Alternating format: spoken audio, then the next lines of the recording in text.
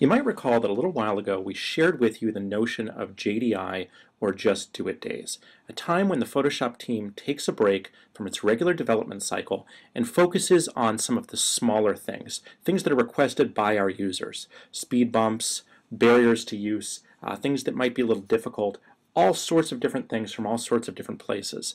And we've talked a bit about what some of these are. We're certainly hard at work on them. Today I wanted to show you a sneak peek, an early preview of just a few of those.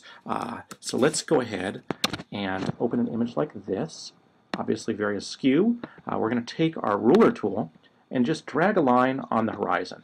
And you'll see that I now have a straighten button here. And if I click that, it's going to rotate and straighten my image really, really quickly for me.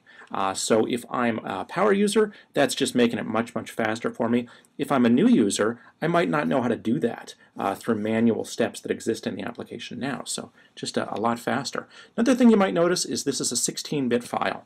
And that would be really common if this was coming off of a high-end DSLR or a high-bit scan.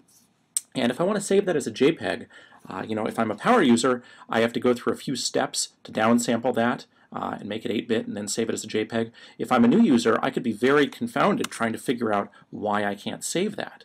One of the things we're doing now is allowing you to save 16-bit files as JPEGs. So we'll take care of that downsampling for you automatically, just removing that barrier for you.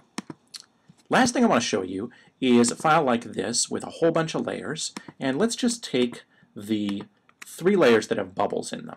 And you'll notice that I can now adjust the opacity of multiple layers at the same time.